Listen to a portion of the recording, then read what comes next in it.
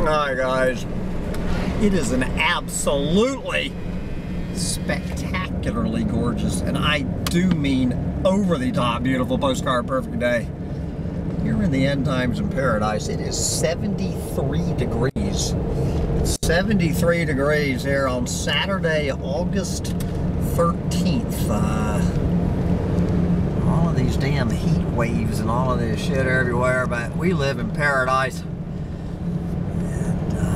So anyway, I don't know how many people on this planet have seen that crazy fucking video that I put on right before I went to bed last night about somebody hacking into my channel and putting on that video of some woman jacking off a horse.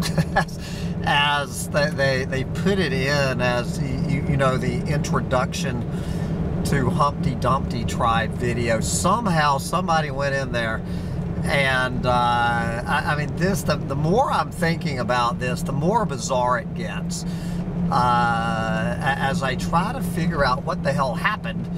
And you know, I innocently went on there trying to check out Sandy's little video on Environmental Coffee House about canning cabbage or some shit. And what was the title of your video, Sandy?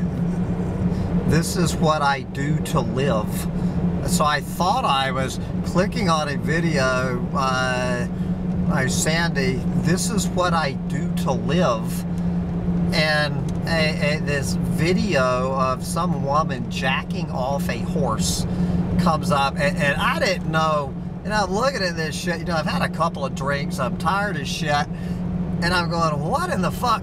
So for a minute, I was thinking, well, Sandy put the thing up as a joke, and I'm thinking, as funny as it is, that is not Sandy's show. Sandy would not have put that video up as a sick, twisted joke entitled it, this is what I do to live, as hilarious as it would have been. And I bet it would have gotten some damn comments. I said, there's no fucking way that Sandy Shellis put this video up. So I'm trying to figure out what in the fuck is going on. And I quickly, I mean, you can watch the video, and I quickly discover that what happened was that some joker hacked into Humpty Dumpty Tribe and deleted the video that I posted there 4 years ago, you know, which is if you click on Humpty Dumpty Tribe, you know, it's the introductory video to what Humpty Dumpty Tribe is all about. So some hilarious fucking prankster went in there, deleted my welcome to Humpty Dumpty Tribe, now get the hell out of here, and somehow replaced it with this video of this woman jacking off a horse. And how it got triggered by me clicking on Environmental Coffee House is just one more part of this mystery. And so I had it narrowed down to two suspects. It either has to be Max over there in Finland, or Bela Lugosi, the artist formerly known as Osama No. 5. So I called Osama this morning. He is denying it, and I believe the man that he is denying it. So my prime suspect is Max. But even that, I mean, it just doesn't make any sense. And the only reason Max is my prime suspect, because you know, I know I've told this story before. You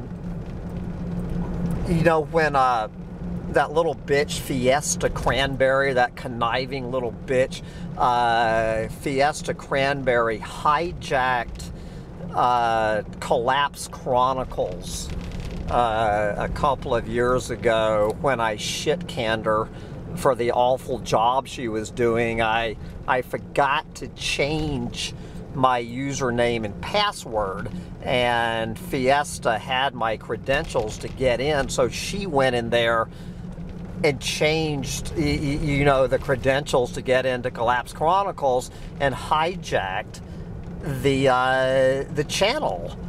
And so I called Max and I told him what happened, and he goes, "Don't worry, Hambo, we'll get your channel back." Now, it took the dude, good Lord, it took that man about 8 hours. About 8 hours to hack Fiesta Cranberry. Are you following me? To hack into Collapse Chronicles. I had no way of getting in there. I was completely locked out. So Max, working from over there in Finland on his computer, he spent at least 6 hours hacking in to Collapse Chronicles, and we went and put in new credentials. He went in there, he overrode Fiesta Cranberry, and changed the changed the credentials, the username and password, to get back into Collapse Chronicles. So we locked Fiesta out, and obviously I guess she never figured out how to do whatever the hell it was that Max did. And there was another time before that when some troll was fucking with me big time, and I mean, I didn't care. I was just having fun with the troll, and I get this comment like, "Hammond, you never have to worry about that motherfucker again because I just killed his damn channel." So, you know, somebody went in, I can't remember who it was, went in there and yanked down this dude's channel. And I'm going, "What the fuck? You yanked down the guy's channel?" So this is just two examples. So I know that that it can be done, but what's so weird, the major difference between when Max went in there and hijacked Collapse Chronicles to give it back to me, while that was happening on my computer, I mean, I was getting these messages from Google security, and I'm not talking just little blips. I'm talking, I mean, my screen was flashing with goddamn exclamation points. I mean, just over and over again, like, dude, you are being fucking hacked. You are being attacked. And I don't know if Fiesta was getting the same shit on her computer that I was getting in on mine, as Max was over there hacking in to Collapse Chronicles. Since even though I no longer had the credentials, I guess Google still recognized me as the channel owner. So I was getting just these, you know, this mountain of warnings from Google security that somebody is hacking into your channel. So I don't know if they were offering ways for me to prevent the hack. I'm sure they were telling me what I needed to do to keep Max from hacking me, but of course I wanted Max to hack me, so I just ignored the messages, but Google was not able to stop the hack. From their end, they were not able, Google security was not able to prevent Max from hacking into the channel. But this whole shit with this thing about this horsejacking instead of a hijacking, we have a horsejacking, is I never got a word from Google security. Not one fucking peep out of Google security that somebody was hacking into my channel. So, I mean, this really gets weird. And that someone was not only able to hack into my channel, but they were able to do it without ringing any alarms at Google security. Now, someone left a comment here, the horse guy or whatever his name is, you know, left a comment that, you know, that this had to be somebody who works at Google to do what they did, to go in there and rip down a video and replace it. I don't know, let's get a...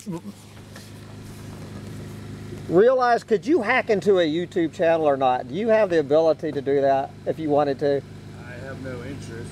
I'm sure if I put my mind to it, I could, but no interest. That's something I'd never do. All right. And I believe the bad. So if he had an interest in doing it, but anyway, guys, don't think for one fucking minute that your channel cannot be hacked. Because there you go. Now, again, I'm assuming it was a friend of mine. It was a practical joker friend of mine.